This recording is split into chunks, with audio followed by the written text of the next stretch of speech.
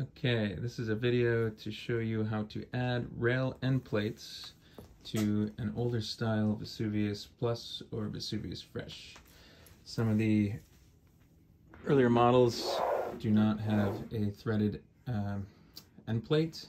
They only have a threaded insert, and sometimes when you put a handle or a hook in there, these could break out. So we designed a new plate that will increase strength, and now you can actually put a little more force on your handles and hooks, and these will be a big upgrade. So in the kit you're going to get 4 of these, and you're going to get screws for all of those.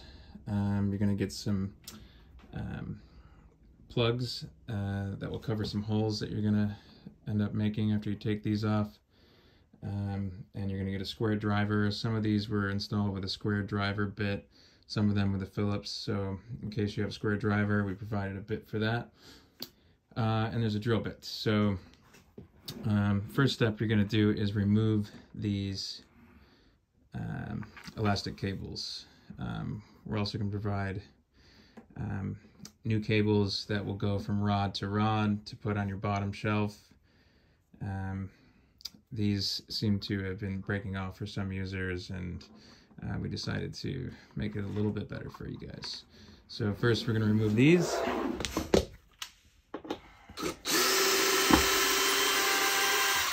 Discard.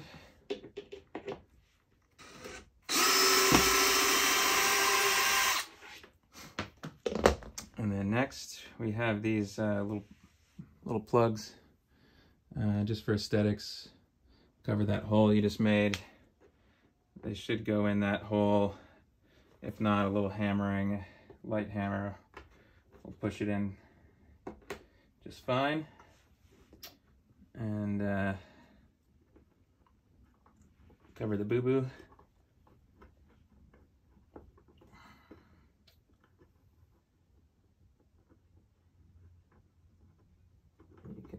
Open that hole up a little bit if you need to. That one seemed to go in fine. Okay. So now you have, you won't have any interference when you're drilling in the fastener. Otherwise you would collide screws. So I'll show you on this other side. So these are this model's a little beat up to demo, so you can see some wear and tear. We have our original threaded insert.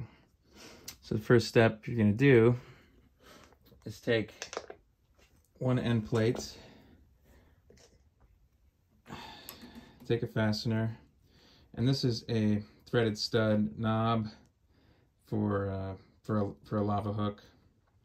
We're going to use this.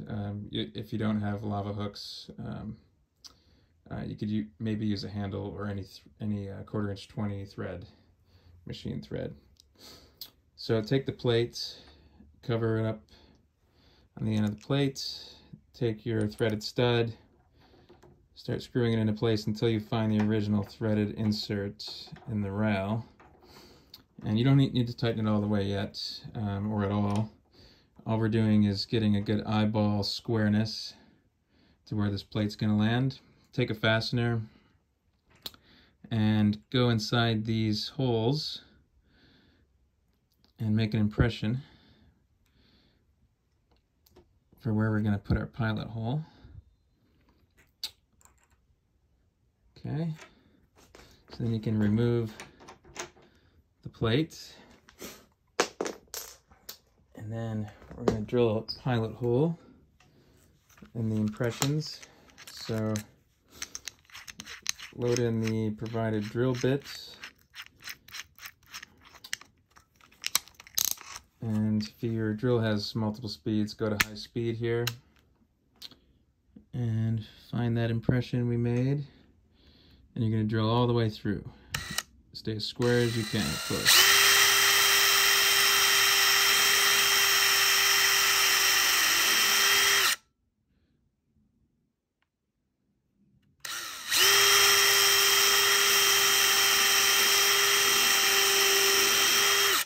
As far as that drill bit would allow me. So then we'll switch to a standard Phillips head driver,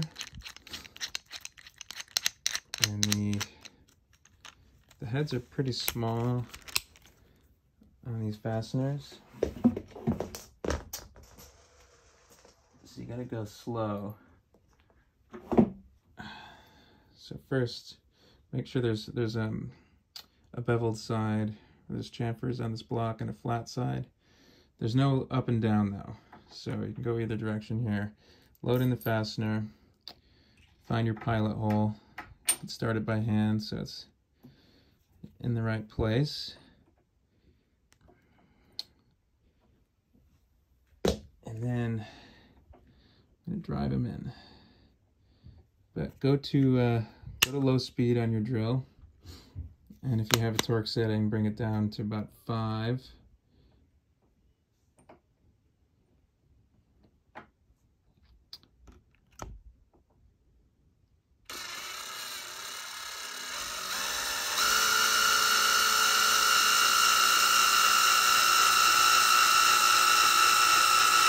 It's a long fastener, but be patient. You don't want to force this. Okay.